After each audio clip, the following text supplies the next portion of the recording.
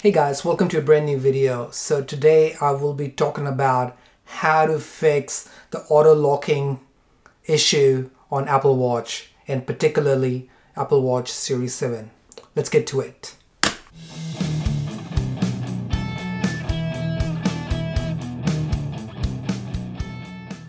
Alright, welcome back.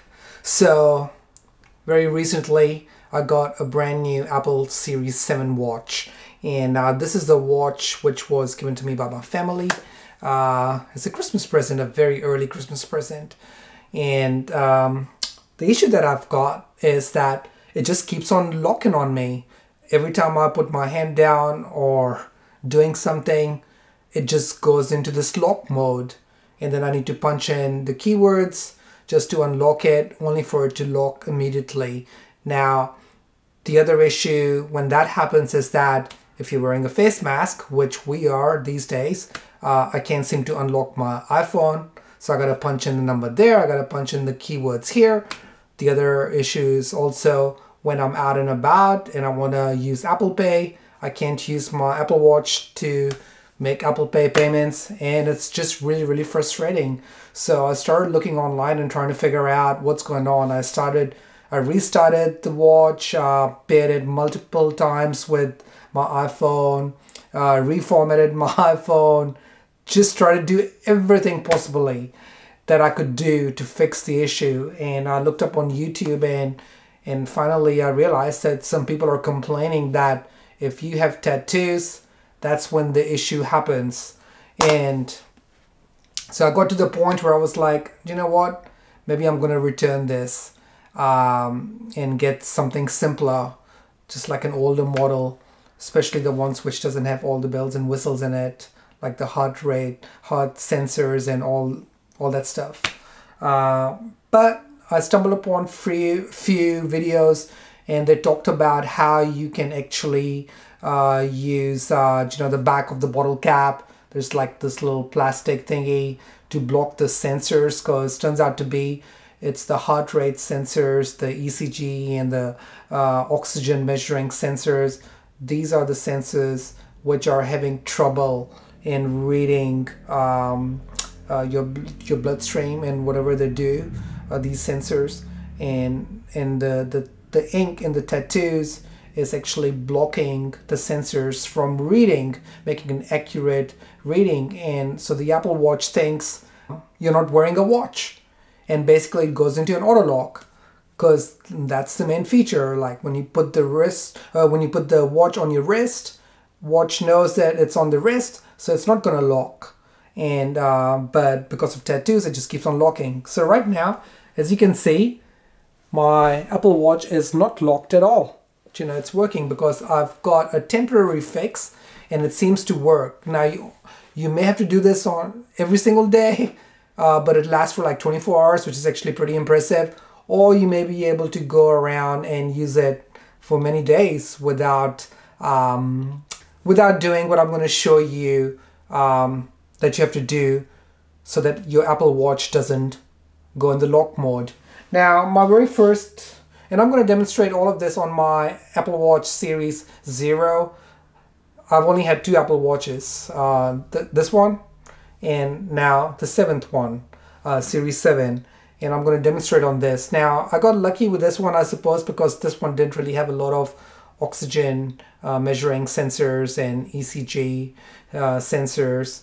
So it was a very simple watch, but the only issue I had with this, that I wasn't able to use Apple Pay, nor I was able to upgrade it to iOS 8, which is required to unlock your phone if you're wearing a face mask. Alright, so the fix is kind of simple. You may have to do it every single day, as I said before, or you may have to do it after every 2 or 3 days later, but it's a very inexpensive fix. So there's this thing called Parafilm, also known as budding film. Now, budding film, as you can see in this photographs, you can actually get from nurseries or your hardware store, and people use that to do grafting or just attach the stems together. A lot of florists also use this tape. And this particular brand that I'm using here right now is Parafilm, and you don't need a lot of it to actually do it. And all you have to do is block the sensors so that you can go ahead and fool the Apple Watch by making it believe that no, it is on the wrist, so it's not trying to read through the sensor. So that's the only drawback with this thing. So the only thing you're going to lose with this is that you won't be able to measure oxygen, blood oxygen, and do the ECG or the EKG reading. But other than that, you'd still be able to unlock your phone with this. All the activity rates, you could still measure that. You can still use Apple Pay. What are the features? All the tracking stuff you can do. So that's really good. And your battery will last longer. And the reason I'm talking about that is that there's another way as well. If you don't want to use a film, this budding film or parafilm, you can actually use the anti-wrist detection mode. So if you go into your Apple Watch setting, you can change the settings to wrist detection off. With that, what will happen, you won't be able to use Apple Pay, but you would still be able to measure your oxygen and measure ECG, but you have to do that manually. So rather than the watch doing it automatically during the day, you have to do that manually. And seriously, actually, that is not too much of a biggie either. One of the things that I did notice with that was that my battery went down pretty fast. I could be wrong. Maybe I was using my Apple Watch a lot for other features and that's why the battery went down. But that is something you can test. And something I will also test in the future and see what really happens. And I may make another video for that as well. All right, without further ado, let me show you how this thing works. So this film is very flexible, and it's you don't need anything to stick. It sticks to itself and it adheres to anything else as well. So I'm going to cut a tiny little square just like so, and then I'm going to cut it right in the middle, and then I'm going to use these two pieces. If you like, you can even cut it into 4 little tiny squares, additional further tiny squares, but I probably won't do that right now because I want to demonstrate it and see how it works. Alright, so this is my Apple Watch Series 0, and by the way, I might as well quickly show you what I've done at the back of my watch. So I've got the parafilm attached, and because you don't need anything to stick this parafilm or the budding film, because it attaches to itself and it attaches to other things as well, when you're ready to peel it off, you just peel it off easily and absolutely no residue, sticky residue or anything is left there. So, and that is pretty cool, all right, so let's put my Apple Watch back on, and I'm going to show you it on the other one. All right, so there's a protective film, paper, sorry, not film. This is a little film. And I'm gonna remove the piece of paper which is attached to it. Gosh, it's a little tricky to come off. All right. And now you're left with this little film. It's a real transparent film. And I think what it's really doing is just blocking those sensors and then basically thinking that your Apple Watch is on the wrist pretty much by blocking that and fooling your Apple Watch. And I just place it at the back and I give it a little stretch. Hope you guys can see it. And it attaches to it. Now there's a bit left over here. And what I'm going to do, I'm going to attach the second bit as well. And it's okay if it falls, the film falls or whatnot, because you can always fix it again. So now I've attached 2 pieces of the film. Now this film is very thin. It's so thin that you won't even feel it. It's there. So I've applied there, and let's do the same thing here as well. There we go. Literally, this film molds to anything. That's the beauty of this film. All right. And then you can adjust it, make it tidy so it's not visible. And you know what? It's not such a biggie because at the end of the day, it's hidden on top of your wrist, so no one can actually see it, and that's great. So your watch is still gonna look very nice, as you can see it.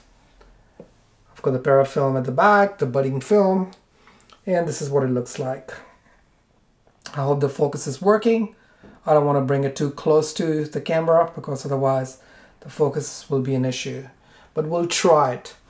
I'll just try it anyways.